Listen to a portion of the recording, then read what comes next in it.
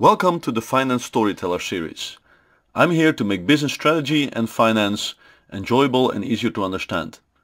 In this video we're going to cover the financial terms EBIT and EBITDA. Let me give you some context so that you know where EBIT and EBITDA fit in.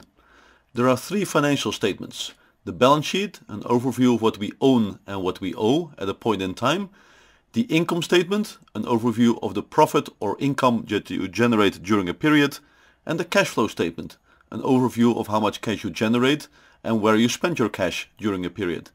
EBIT and EBITDA are income statement metrics. EBIT is earnings before interest and taxes. EBITDA is earnings before interest, taxes, depreciation and amortization.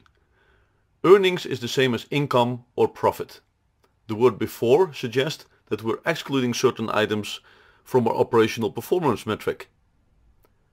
Interest is excluded as it depends on your financing structure. How much did you borrow and at what interest rate? Taxes are excluded because it depends on the geographies that you work in.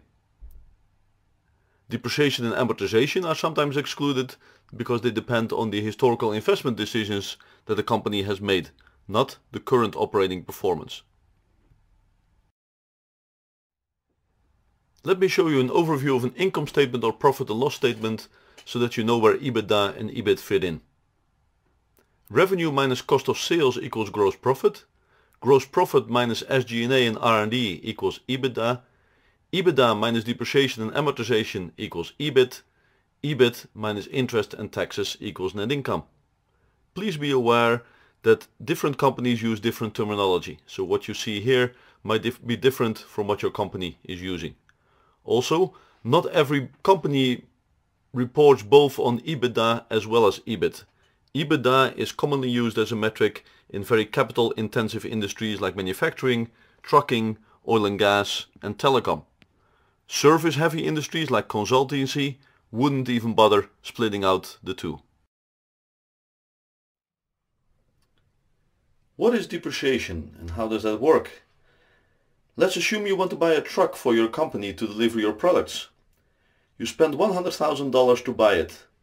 What happens on your financial statements is that cash goes down by $100,000 and your fixed assets or plant and equipment go up by $100,000.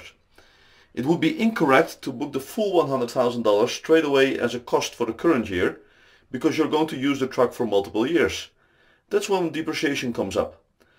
Let's assume that the truck has a useful economic life of 5 years and has no residual value. If you use straight line depreciation, you book $20,000 per year in depreciation.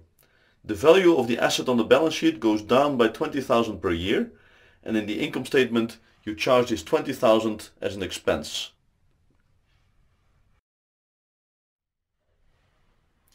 Let's look at an example of using EBIT and EBITDA in financial reporting.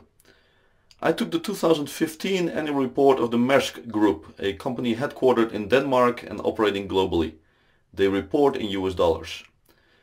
Their best known business is Maersk Line, which is the world's largest container shipping company. They are also active in areas like oil and gas, terminals and drilling.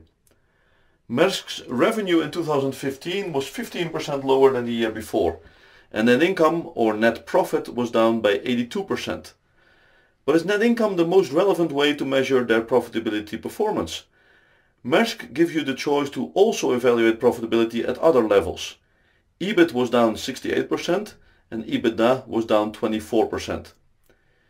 Depreciation and amortization are sometimes referred to as fixed costs.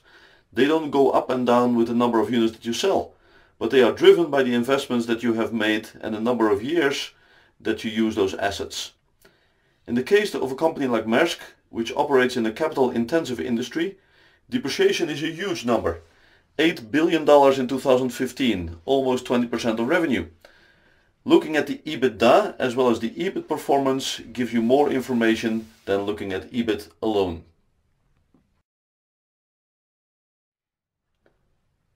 What do business and finance people use EBITDA for? It is often mentioned as part of M&A or mergers and acquisitions news. A quick and dirty way to calculate the value of a company is by using a multiple of EBITDA. This can help you to get to a ballpark number, but I would advise to always do a more thorough analysis and a more thorough evaluation of a company, as there are a lot of ifs connected to using an EBITDA multiple. You are assuming the profitability and the industry doesn't change. You exclude the impact of working capital, which could go up dramatically for a fast-growing company, and you exclude the cash that you need for capital expenditures on an ongoing basis for the company.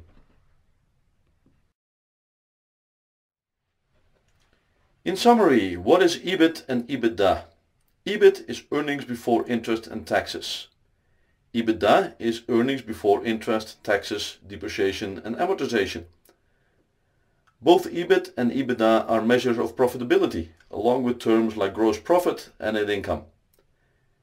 EBITDA is a meaningful metric for capital-intensive industries.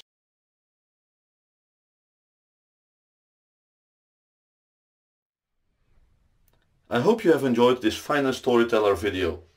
Thank you for watching. Please let me know what you think in the comment section and connect on my blog, LinkedIn, Twitter or YouTube.